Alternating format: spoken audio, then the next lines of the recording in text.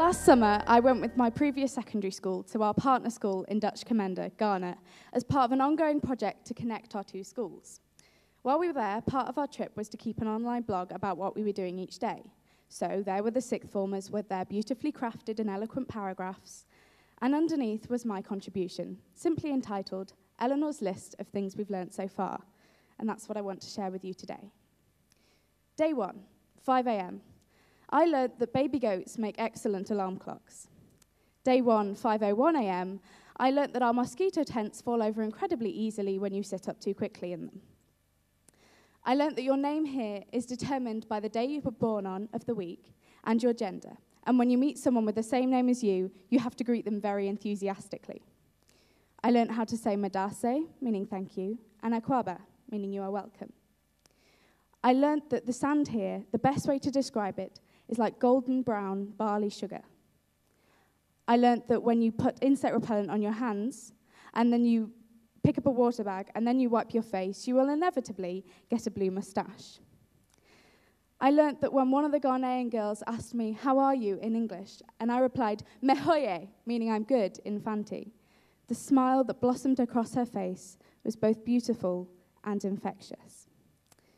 I learnt that if you have to use varnish, you have to thin it down before you use it, before spreading it all over a load of furniture. And I learnt that sometimes you have to learn things the hard way.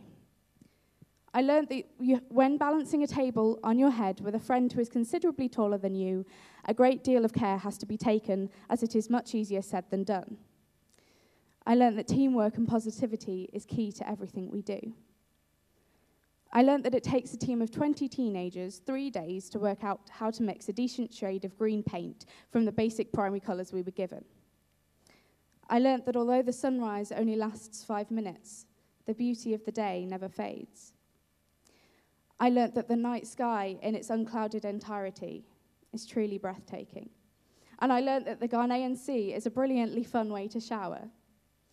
I learnt that my buddy is very fond of giving me gifts of live animals. My favourite was the baby goat, which I did try and bring back on the plane, but unfortunately couldn't, and so now resides in Ghana under the name of Eleanor, despite the fact it's a male goat. I learnt that even on the morning when a girl my age from the Ghanaian school died of malaria, all the other children still found so many things to be thankful for and so many things to be hopeful for. I learnt that the smallest gifts can make the biggest impacts. I learnt that the most contagious thing in this world is a smile, and the most infectious is love. And finally, I learnt that life is full of beauty, and I truly believe that as long as I retain the ability to see that beauty, then I will always be happy, because I will always have something to be thankful for. Thank you.